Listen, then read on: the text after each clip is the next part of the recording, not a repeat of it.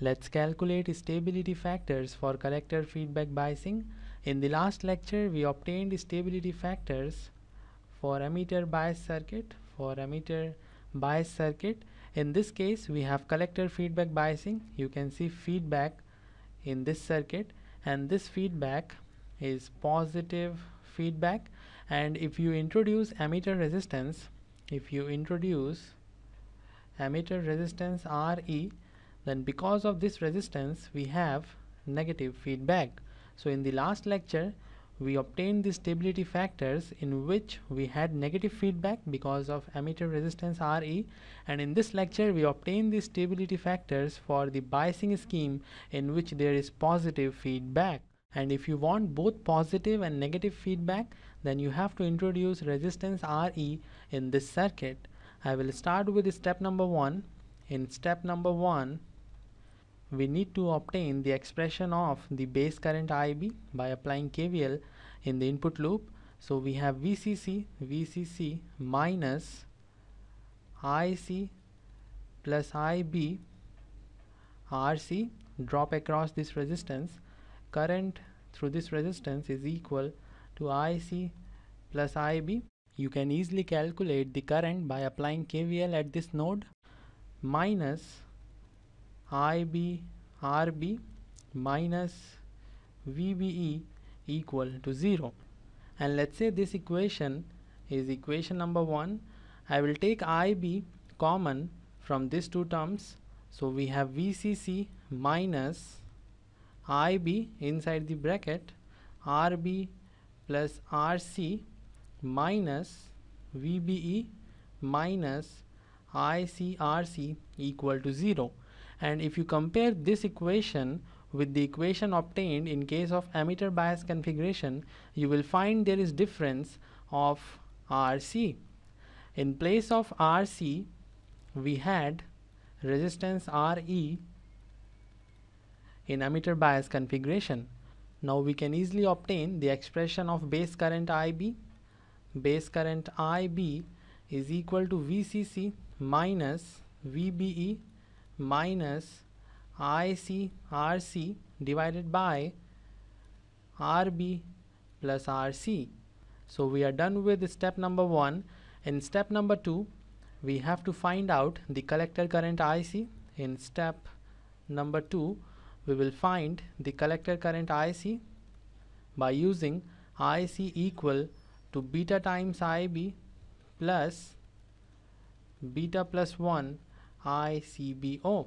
So IC is equal to beta times VCC minus VBE minus ICRC divided by resistance RB plus resistance RC plus beta plus 1 ICBO.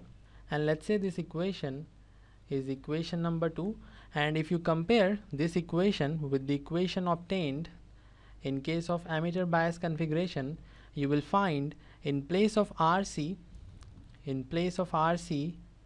we had resistance Re.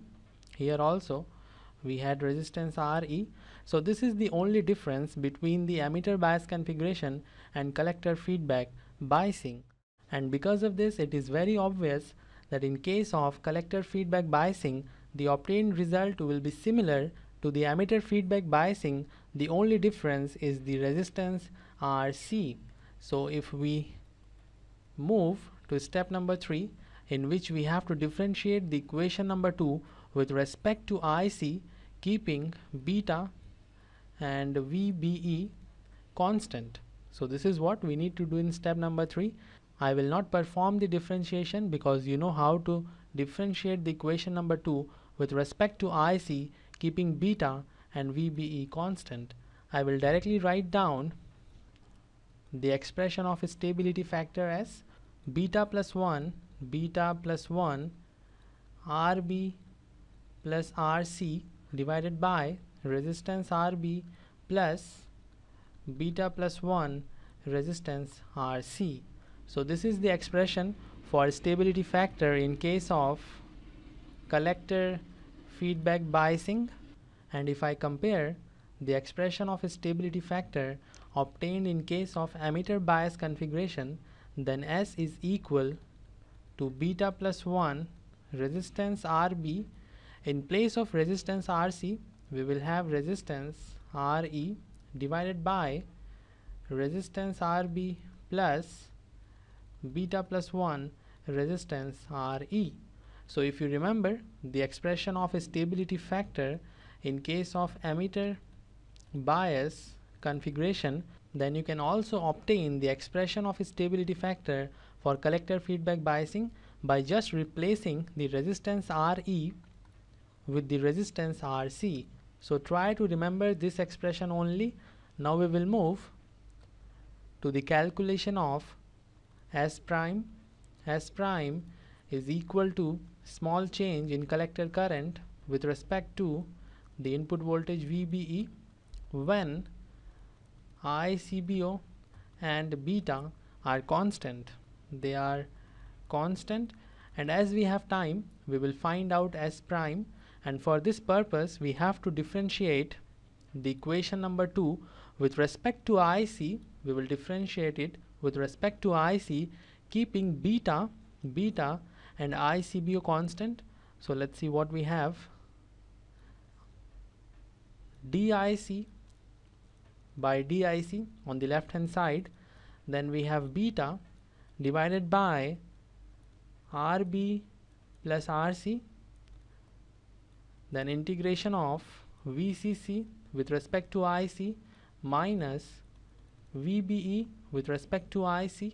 After this we will differentiate ICRC with respect to IC, and you can clearly see beta plus 1 is constant and ICBO is also constant in the calculation of S prime. So this whole term is constant and differentiation of constant term is equal to 0. So we have 0 here. In the next step we will have 1 on the left hand side, then beta divided by RB plus RC. Differentiation of VCC is 0 because this is constant term, biasing voltage. VBE is not constant, so we have differentiation of VBE with respect to IC minus we have RC, then differentiation of IC with respect to IC. RC is constant. So finally we have 1 equal to beta divided by RB plus RC minus 1 by S prime, because S prime is equal to DIC by dVBE. So dVBE by DIC is equal to 1 by S prime minus RC, because DIC by DIC is equal to 1. And when you simplify this, you will have S prime equal to minus beta is the numerator, and the denominator is RB plus beta plus 1 RC. So this is the expression of S prime in case of collector feedback biasing. And if you compare the expression of S prime in case of emitter biasing, then you have minus beta in the numerator, and in denominator you have RB plus beta plus 1 RE. So again there is difference of RC. If you compare the expression of S prime in case of emitter bias configuration, so if you remember only this expression, you can easily obtain this expression by replacing RE with RC. So this is all for this lecture. See you in the next one.